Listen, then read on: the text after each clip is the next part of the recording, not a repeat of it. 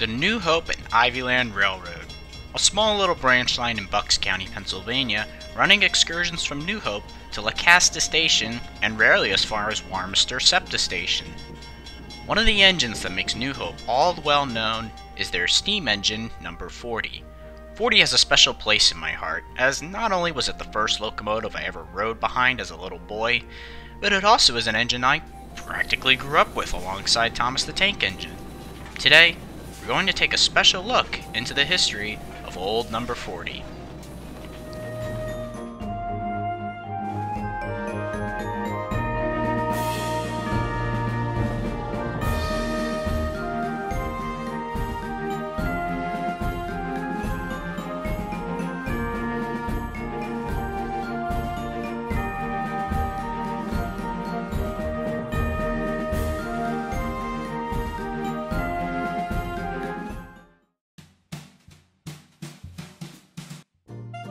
New Hope 40 was built on December 2, 1925 by the Baldwin Locomotive Works in Philadelphia, Pennsylvania. It was built for the Lancaster and Chester Railroad in South Carolina. 40 was built as a 280 consolidation steam locomotive, and for those new to the railroad hobby, that indicates the amount of wheels she has, which means she's got 2 pilot wheels up front, 8 drive wheels, and no trailing truck wheels, hence the 280. Unfortunately, very little is known about 40's career on the Lancaster and Chester, other than the fact it was primarily used to haul textiles. In 1947, 40 was sold to the 3.7-mile short line called the Cliffside Railroad in North Carolina. The railroad mainly hauled textile products, waste, and scrap metal. Despite 40 being refurbished by the Cliffside, she was retired from service in 1962. 40 was then sold to Steam Trains Incorporated, a company aimed at preserving railroad history by the use of steam engines and vintage railroad coaches. The company was looking for a line to use their excursions. At first they planned to use the Reading branch between Bridgeport and East Falls. However, the Reading, and later Conrail, and today's Norfolk Southern, had other services found to use that line. But the Reading had another branch line they'd never used since 1954. A branch line running from the electrified Warminster Station to New Hope, known as the New Hope Branch. Steam Trains Incorporated settled their company HQ into New Hope, renaming their company to the New Hope and Ivyland, and the Reading sent old number 40 to the Reading shops in St. Clair, Pennsylvania, along with a retired set of 1920s steel coaches that they haven't used for years, as well as a former CN 460 number 1533 that was also owned by the New Hope and Ivyland. This was the first time 40 had been back in the Philadelphia area since being built in 1925. 40 was ready by 1966 and, along with 1533, operated excursions on the line. Unfortunately, 40 wasn't so popular with crews.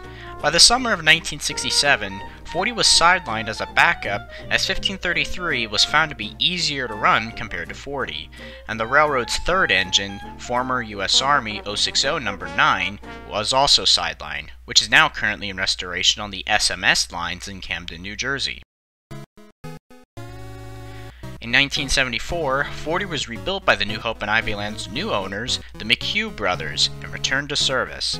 McHugh Brothers Service was the freight carrier for New Hope at the time, having an interesting collection of Baldwin and Alco diesels. In the late 1970s, in addition to 40 being taken out of service for repairs, the New Hope and Ivyland passenger operations were handed over to the newly formed New Hope Steam Railway. From 1981 to 1986, 40 was the New Hope Steam Railway's workhorse, pulling the majority of trains, even almost replacing 1533, which was in need of an overhaul, but the New Hope Steam Railway never had the funds.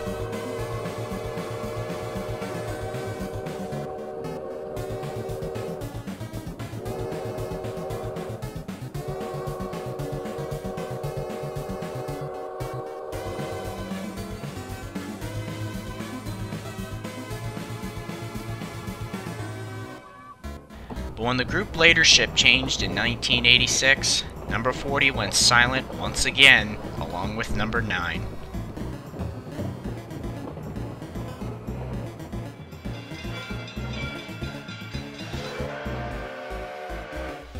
But all hope wasn't lost.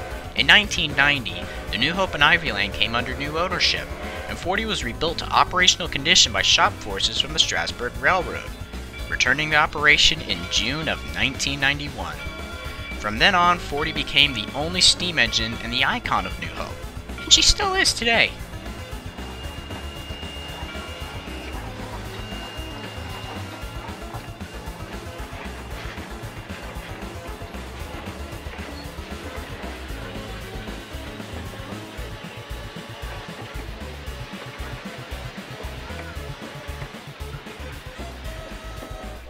Now let's quickly jump into some technical aspects on number 40. Her drive wheel diameter is 50 inches, and she weighs in at 160,000 pounds. That's 72.6 tons. Her maximum speed is 45 miles an hour, or 72 kilometers an hour, with a tractive effort of 32,700 pounds by force, which is 145 kilonewtons. She isn't a heavyweight champion, nor is she gonna break any speed records, but her stats are just perfect for tourist duties, and she's no stranger for short-line freight operations if she ever gets the chance. Like most East Coast steam locomotives, she's powered by coal with a boiler pressure of 190 pounds per square inch. As for whistles, 40 has quite the collection, as she's worn several over her career. It's likely her stock whistle was a Baldwin 3-chime, but her main whistle nowadays is a Reading 6-chime, which the railroad finds very fitting, considering the fact the branch line she runs on is a former Reading one. Here's just a few samples of just some of the whistles 40 has worn over the years, because trust me, she's worn a lot, and there's a lot in the collection.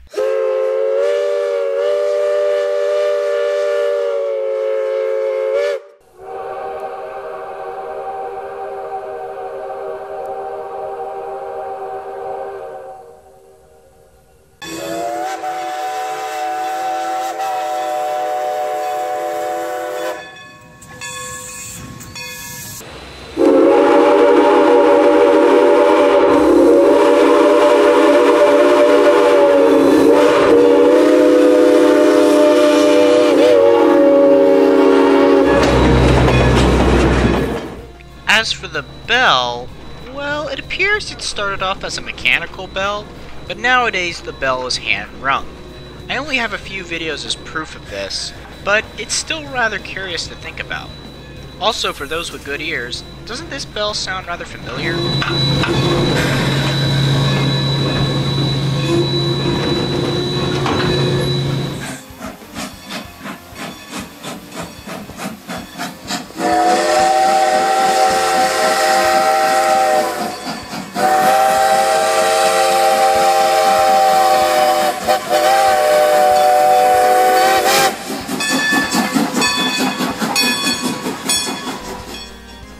No? Just me? Perhaps it was the standard bell a lot of Baldwin-built steam locomotives had? Oh, whatever. Moving on. 40 would have to be taken out of service again in 2011 for boiler work, but was soon back in steam.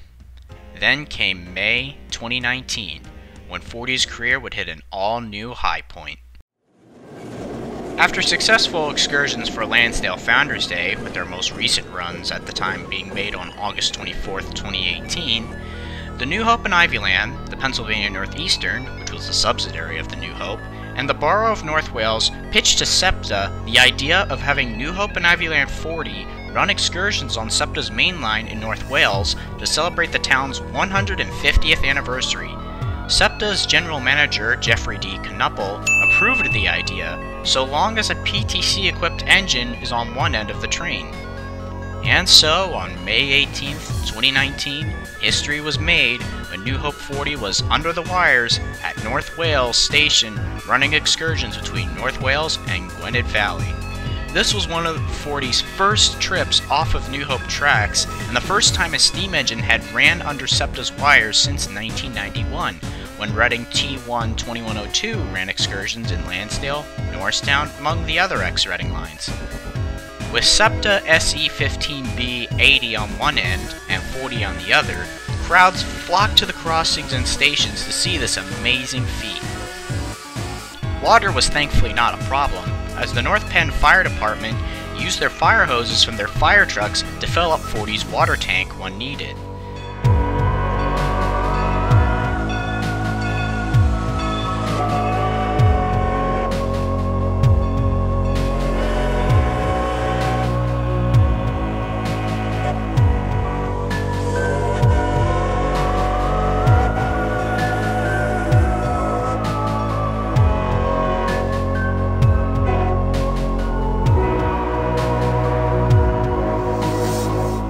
After the excursions came and went, 40 took the whole excursion from North Wales to Lansdale for storage until being moved back to New Hope at night.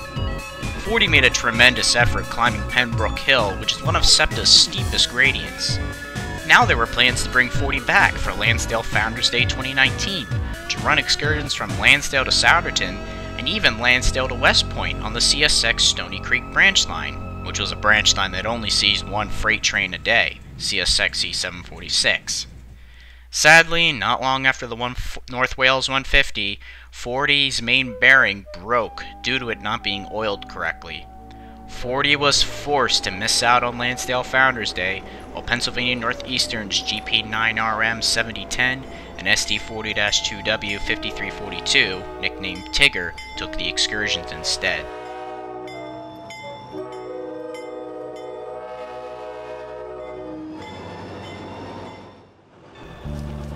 40, however, did make a comeback for the Santa Steam Spectacular and will continue in service for decades to come to show future generations what it was like to experience steam travel up close.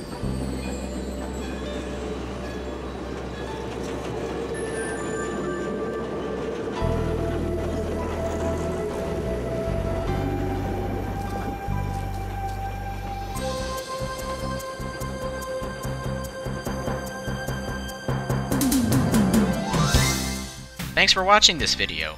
If you really liked this experimental video of mine, then like and subscribe. If you want to see more of New Hope's motive power, then by all means tell me what you want in the comments. After all, I'm only making this video considering the fact Engines of SEPTA is still on hold as I haven't got approval for certain footage yet. But that's all for now. Thanks for watching, and as Christopher Kovass always said, keep on steaming.